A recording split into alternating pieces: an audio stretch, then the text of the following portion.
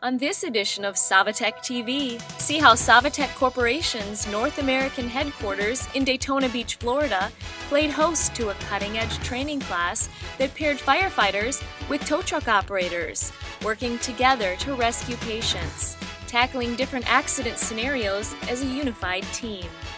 Veteran safety trainers from the New York City Police Department, George Krant and Randy Miller, were brought in to lead the event. Randy Miller from the New York City Police Department, where I'm a rescue team manager for the Urban Search and Rescue Task Force. The interaction between the two agencies, getting everybody to understand and respect each other in their job performance and what they can both do to help each other out in a crisis situation. That way they're not trying to work this out over the hood of a car on the side of the interstate. They're here training together, they'll have a better feel for each other, and that'll lead to a better outcome. The Jerdan Corporation, a division of the Oshkosh Corporation, along with several towing companies, donated their time and resources to bring in heavy equipment.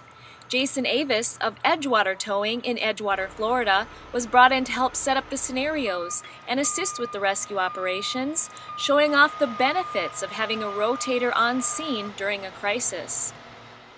I'm here because we work with the fire departments in our local area and to help train with them and show them some of the tools that we have that I can help them with in emergency situations.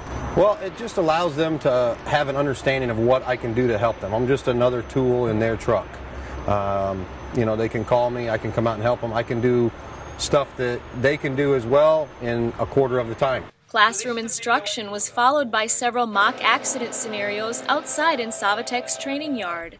This hands-on experience let the men try these tools out, often for the first time. Also offered the chance to watch and learn from each other. So in this scenario, we have a car that's underneath a tractor trailer. We're going to have the fire rescue guys go with their first attack, and we're going to have the wrecker operators come in and support and assist them. And then at the end, we're going to have both sides look at it and say, what can we do different and how can we work together for a better possible outcome?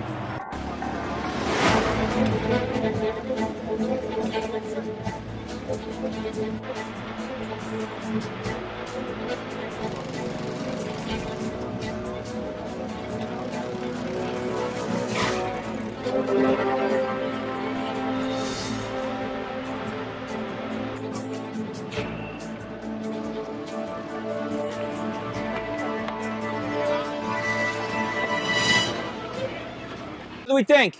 How do we make out?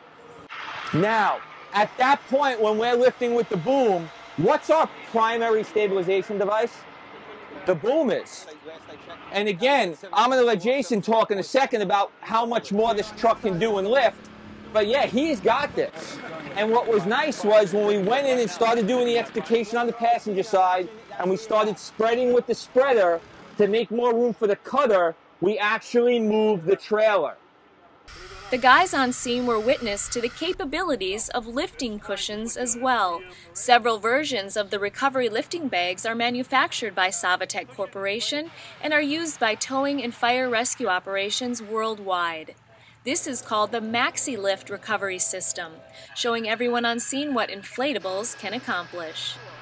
Air cushion recovery is, it's an art, and when an operator has it, it lends credibility to the whole system. It's just another item to go alongside a rotating wrecker, standard heavy-duty wrecker, that gives the tow operator added stability and makes his operation safer, especially when he's recovering a loaded trailer. A loaded trailer, when it comes over, is far more prone to breaking or damage based on the weight and the load shifting inside the trailer. The support of these bags along the underside of the trailer and then the soft landing with the catch bag, the combination leads to less damage, and it also saves you a tremendous amount of time because in order to recover the trailer you don't need to unload it.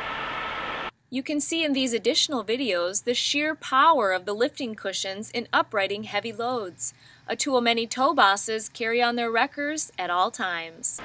The day's training exercises showcased advanced tools and methods available to fire rescue personnel, and in fact, leading education experts are taking notes.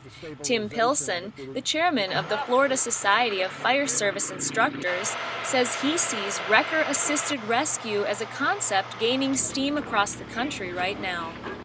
Well, just people liked it. they didn't know that they could use a wrecker in that way, because we don't do that down here, but I think it's coming of age.